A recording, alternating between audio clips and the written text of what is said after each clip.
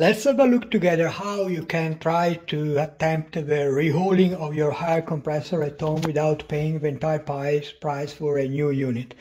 So I was able to find on the market some spare parts. This is a piston, and pay attention, on the older models you can find around easily on eBay some kits that provide you the external ring, okay, this black part, hard plastic, that usually is the common part that fails. But in this case, unfortunately, you cannot change only this component. You need to provide yourself of an entire new piston, like you see here. But fortunately, you can find them online, so search. At that time, I used this provider. This is the logo, and perhaps here around on here we are, is Missler. Okay, Missler Automotive. I hope I'm reading correctly. This is German. However, so my plan is to use the piston and the cylinder. I will also probably use the silica gel that is inside this cylinder. I'm using all the other parts from my old compressor because I tested them in the past, and they are work fine, and they are original equipment, so probably I suppose the quality is higher than probably cheap Chinese parts. And so on this side of the compressor you have a 3 T30 Torx screw for this plate, okay, that you need to remove.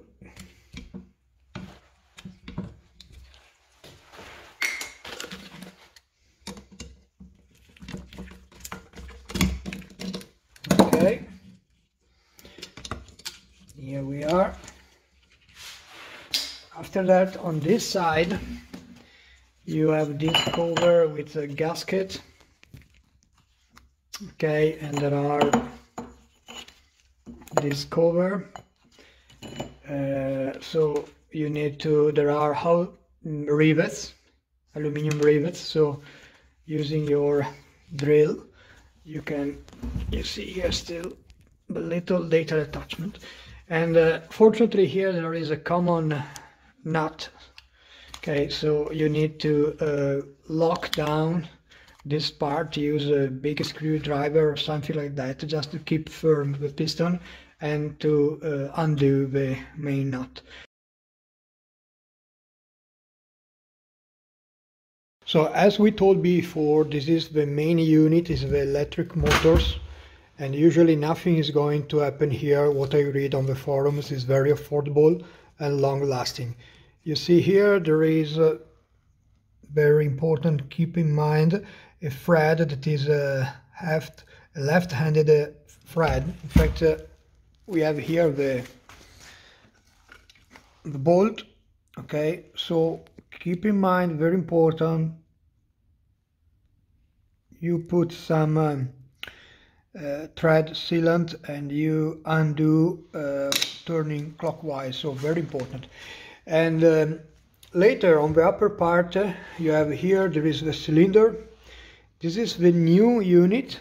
There is a gasket here on the face, and then there is, don't lose it, another one inside and on this little hole, okay. This is the old one. This is Wabco original equipment, and honestly I am not an expert, okay, so I cannot say if these marks that I see on the walls is something seriously able to affect the performance of the compressor. I'm reviewing the machine just to be 100% sure of what I have in my car.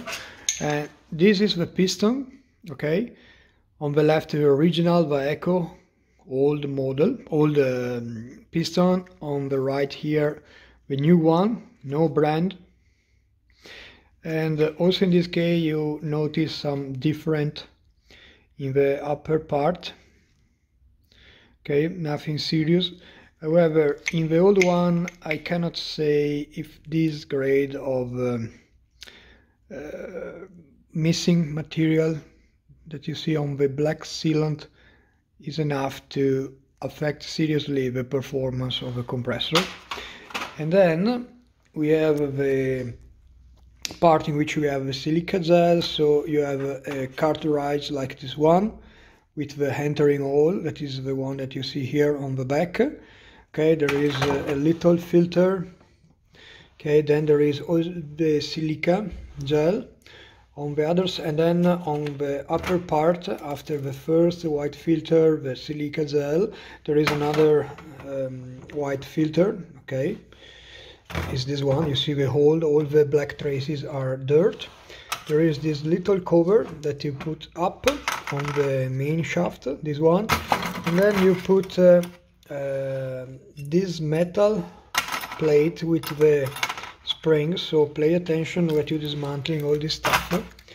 Just to be clear, the metal plate is sitting in this way, okay, on this side, and the spring in this way is collocated in this way, okay. And just to be clear, on the other side of the spring you have the black plastic cover that is working inside the cartridge, so everything is sitting in this way at the very end, and this one is simply sitting inside the external cylinder. Okay, so on the cylinder you have all the passages that you need. So another very important component that you have here is the release valve. Okay, you can disassemble it and you can check if there is any corrosion or any evident deterioration of the O-rings. Mine, I tried to make a measurement with the tester of the resistance, and I found online the correct values, and it was working fine. Also, you can try to connect some pins here with low voltage current, and you heard clink clink clink. You heard that is moving fine, so I don't see anything wrong in mine, and I'm going to reuse this attach. Okay, and this special attachment. Okay. And that's all. So I'm putting the new silica gel. You can regenerate the old one putting the oven. They say to consider a pair of hours to 160 degrees, however. And in my opinion, the most important thing is to change the piston.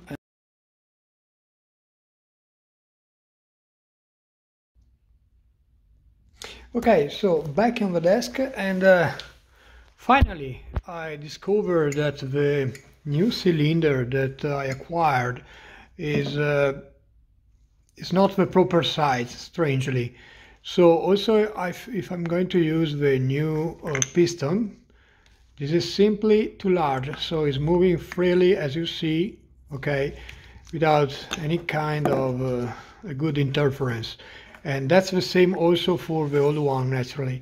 So I'm reusing my old cylinder that was, in my opinion, in quite fine condition. And if I do an experiment and I put my old piston, okay, as you see, is moving quite easily up and down. I put some oil, silicone oil, just to prime. But when I try to put the new one, in effect, it's require a major effort to move inside. So I suppose that new piston will be able effectively to improve the performance of the compressor. That's all. I'm going to finish to connect everything back, and I will hope that it's working fine.